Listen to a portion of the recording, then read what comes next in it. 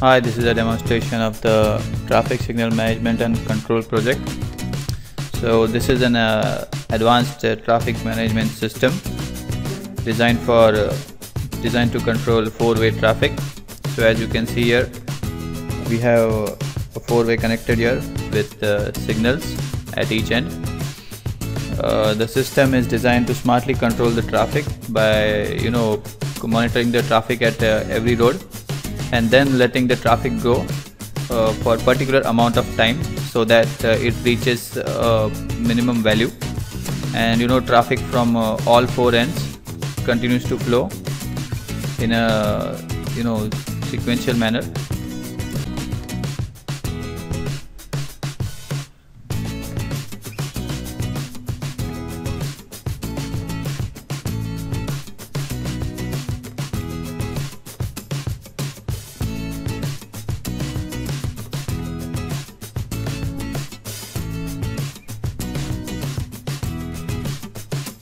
So now we have set the values. Okay, these values indicate that there are 120 cars on this road, 90 cars on this road, 100 on this one, and 80 on the road below. So since now there are 100 cars on this road, this is the maximum value.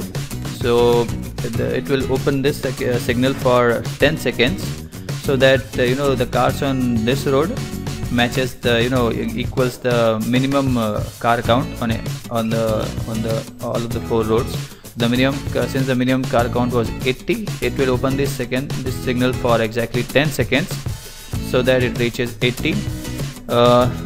Suppose if there are 150 cars here, so let's set 150.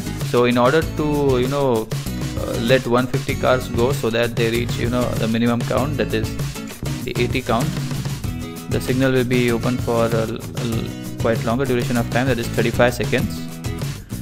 So since we are demonstrating the project here, we are using a small time delays.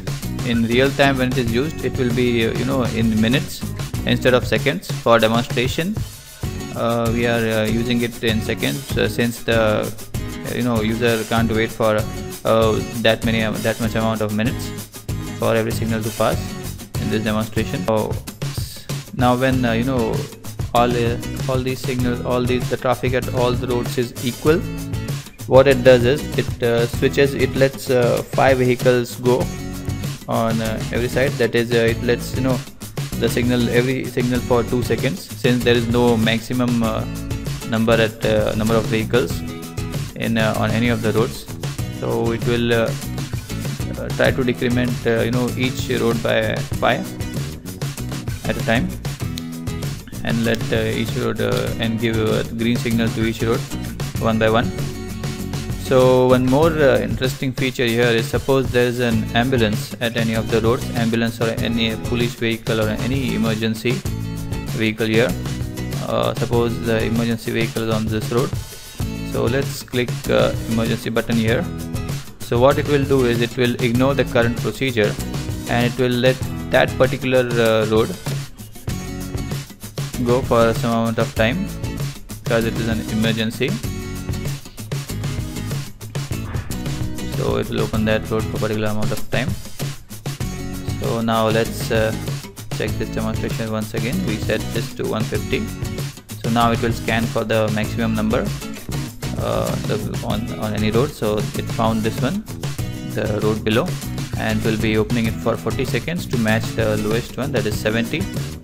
So the signal was open for 40 seconds to let the vehicles go for that particular amount of time.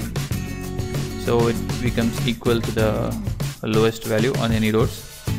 So this is how efficient traffic flow is managed in this system using a smart traffic control algorithm. Thank you.